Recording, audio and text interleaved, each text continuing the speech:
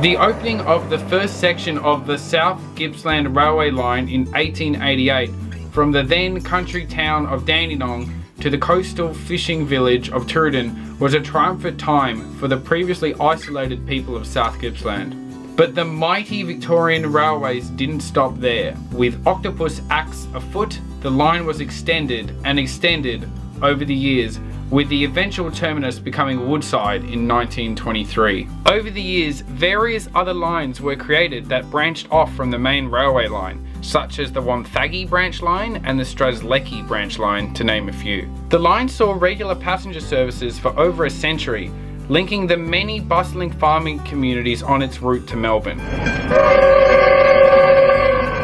The line saw goods services of all kinds, including oil trains servicing the Barry Beach Marine Terminal and sand trains from the Australian glass manufacturer's quarry in Nyora. The line was also a critical tool in helping farmers quickly get their fresh produce and dairy goods to the distant markets in Melbourne in just hours, not days, via horse and cart. In later years, the railway also helped farmers by bringing them train loads worth of superphosphate to fertilise their crops. Every town along the expansive line received enormous growth upon the arrival of the railway. This is celebrated through the impressive architectural landmarks that still stand, reminding current residents of the enchanting era of steam, iron, fire, and the once mighty VR.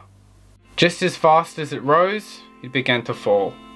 In 1953, the section from Woodside to Yarram was permanently closed, inadvertently foreshadowing the beginning of the slow decline of the railway as easily accessible road transport began to rise to prominence around the world. Rail services continued, however, with dwindling patronage. Just as the line was expanded and expanded, it shrunk and shrunk.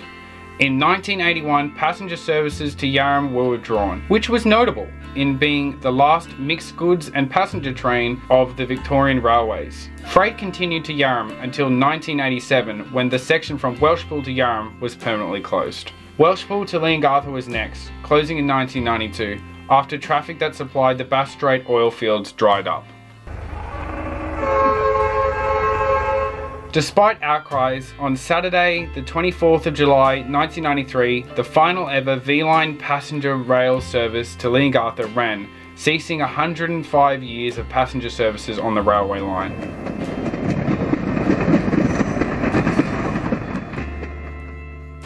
A small section of the track from the then recently electrified suburban Cranbourne station to the AGM siding in Nyora was used for sand freight until movement ceased on the 25th of January 1998, thus closing a 110-year chapter of Victorian history. It was the end of the line.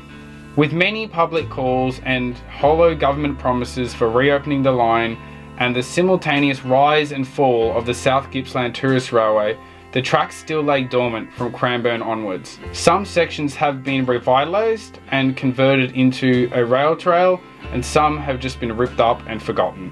Laying at the outer licks of a once seemingly impossible never-ending southeastern sprawl, the rusted, heat-buckled tracks lay silently as a reminder of our once great southern railway.